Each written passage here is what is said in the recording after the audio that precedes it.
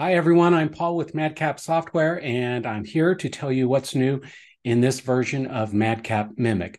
Now, it's been a while since there's been an update to MadCap Mimic, and in this release, you're actually not going to notice anything that's new related to actually making movies or editing movies, things like that.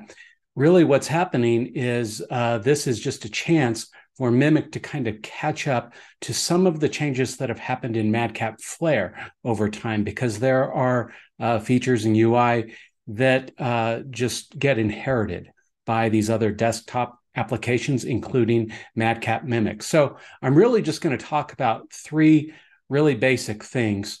And those things are a redesign of the start page, a redesign of interface themes, and then the ability to do command line activation to activate or deactivate MadCap Mimic without even having the application open. You're going to be doing it from the command line if you want. Now, maybe you are only interested in part of this.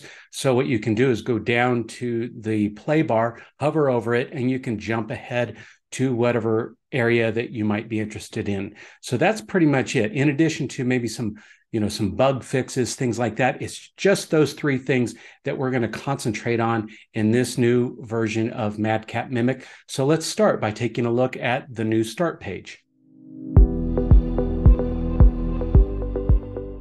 And here it is. This is the new start page right here. A few things to notice. One is right away, you're going to notice this great big banner right up here at the top. And you may or may not see a banner on your start page. It's going to show in certain situations. For example, here I installed a trial version of MadCap Mimic. So it's letting me know how many days I have left. And then over here are some action items. Or you might see this banner with some different content in it.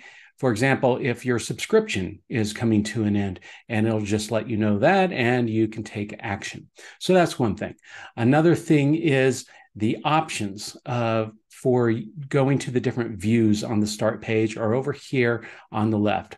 And these really haven't changed. It's just the design has changed.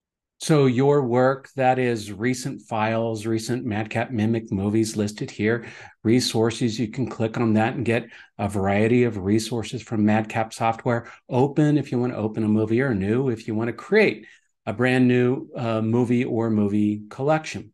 And really the final thing to mention is that this is responsive. So let's say that the start page gets more narrow. I will open up something else in here, the frames window pane. You can see it squeezed the start page. So the work items are up here on the top, and the banner is down here on the bottom. That's pretty much it. That is the redesign of the start page. Now, the next change I want to point out is the three interface themes that you have available to you. And those have been updated. Right now, we're looking at the new classic theme. So you get this kind of a dark blue up here. And so you can easily see what that looks like. Go to options, go to the interface tab. There's classic. Now let's switch over to black. And that's what the black theme looks like. And then if you go to options, go back up here, go to silver. And that is what the silver theme looks like. So that was real quick and easy. Just a few different options, a few different looks for the interface. The last change we want to talk about is command line activation. And again, that is the ability to activate or deactivate Mimic without having access to the application itself. You can do it through the command line. And again, that is going to happen maybe if your company has imaged machines.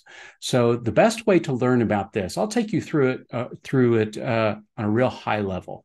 But what I would do is just go to the online help, go over to what's new. There it is, command line activation. This is going to take you through all the steps. Pretty easy, but I will just kind of take you through the main points here. So in order to do this, what you're going to start with is open up a text editor like Notepad++, And this is going to tell you what to do in there to create a new file that's called license.json. And you're going to save this new JSON file wherever you installed MadCap Mimic. So it's likely to be right here. That's where you're going to save that file. Within that file, you're going to open that up in the text editor, and you're going to put in these parameters. Now, some of these are required, some of them are optional.